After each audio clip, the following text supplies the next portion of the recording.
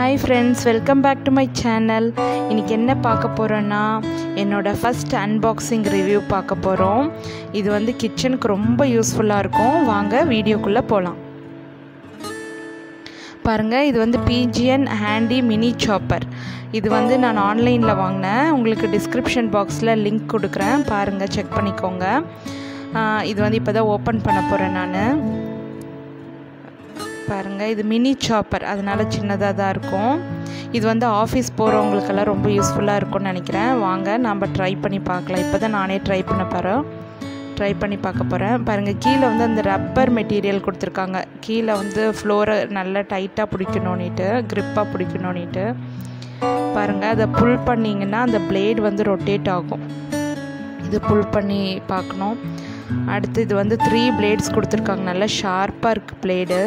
இந்த plastic material கூட நல்ல குவாலிட்டியாக இருக்குது, நல்லா திக்காக இருக்குது.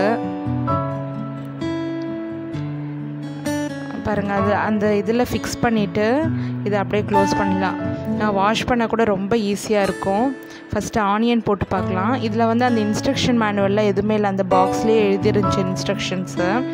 இது வந்து வெஜிடபிள்ஸ் எல்லாம் 1 இன்ச் கட் பண்ணி போடணும். அப்போ தான் நல்லாயிருக்கும். ஃபஸ்ட்டு எடுத்தோன்னே ரொம்ப ரஃபாக ஹேண்டில் பண்ணிடாதீங்க.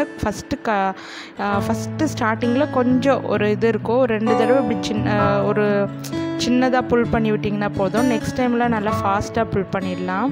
பாருங்கள், சூப்பராக கட் ஆகிடுச்சு. இப்போது ஒரு 3 டைம்ஸ் தான் புல் பண்ணியிருப்பேன். பாருங்கள், நம்மளுக்கு எவ்வளோ சின்னதாக வேணுமோ அவ்வளோ நேரம் நம்ம புல் பண்ணியிருந்தால் போதும்.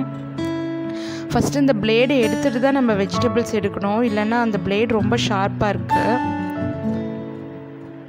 பாருங்கள், இப்போ கேபேஜ் போட்டு பார்க்கலாம். கேபேஜ் வந்து அந்த தண்டெல்லாம் எடுத்துகிட்டு அந்த லீவ்ஸ் மட்டும் போடுங்க. அந்த லீவ்ஸ் மட்டும் பிச்சு அந்த தண்டு கூட நல்லா உடச்சி போட்டிங்கன்னா போதும்.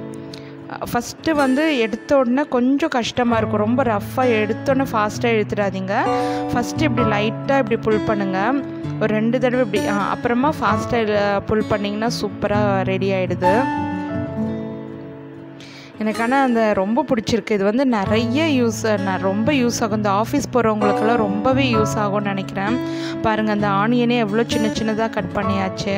இது வந்து நம்ம சாலடுக்கு, வெஜ் மோமோஸு, அப்புறமா பராத்தா செய்கிறதுக்கு எல்லாத்துக்குமே ரொம்ப யூஸ்ஃபுல்லாக இருக்கும். நம்ம அவ்வளோ சின்னதாக கட் பண்ண நம்மளுக்கு டைம் இருக்காது. அதுவும் நம்மளுக்கு கட் பண்ணவும் வராது. எனக்கெல்லாம் அவ்வளோ சின்னதாக சாப் பண்ணலாம் வராது. பாருங்கள், இது சூப்பராக சாப் பண்ணிடுது. எனக்கு ரொம்ப சாட்டிஸ்ஃபைடாக இருக்குது. நான் இவ்வளோ வரும்னு நினைக்கல. கொஞ்சம் பயந்துகிட்டே தான் வாங்கினேன், எப்படி இருக்குமோ, மணி வேஸ்ட் ஆகிடுதோ என்னமோன்ட்டு. ஆனால் சூப்பராக இருக்குது. பார்த்தீங்களா எவ்வளோ சூப்பராக கட் ஆகிருக்கு, சாப் பண்ணியிருக்கு. பார்த்தீங்களா, சூப்பராக சாப் பண்ணியிருக்கு. இதில் கேரட் இதே மாதிரி எல்லாமே எந்த வெஜிடபிள் போட்டாலும் அந்த 1 இன்ச் கட் பண்ணி போடுங்க. அப்படியே ஃபுல்லாக பெருசாக போட்டுடாதீங்க. 1 இன்ச் கட் பண்ணி பாருங்கள். இப்போ டொமேட்டோ போடுறோம். இந்த டொமேட்டோ கூட ரொம்ப பழுத்ததாக போட்டிங்கன்னா ரொம்ப இதாகிடுது. நான் சும்மா ட்ரை பண்ணி பார்க்கலான்னு போட்டேன்.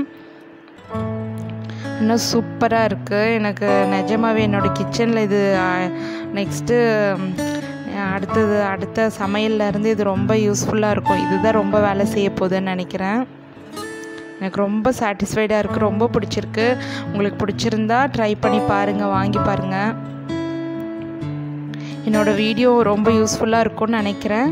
பிடிச்சிருந்தா லைக் பண்ணுங்கள், ஷேர் பண்ணுங்கள், மறக்காமல் சப்ஸ்கிரைப் பண்ணுங்கள். பார்த்தீங்களா எப்படி கட் ஆகிருக்கு. தேங்க்யூ ஃப்ரெண்ட்ஸ், பாய்.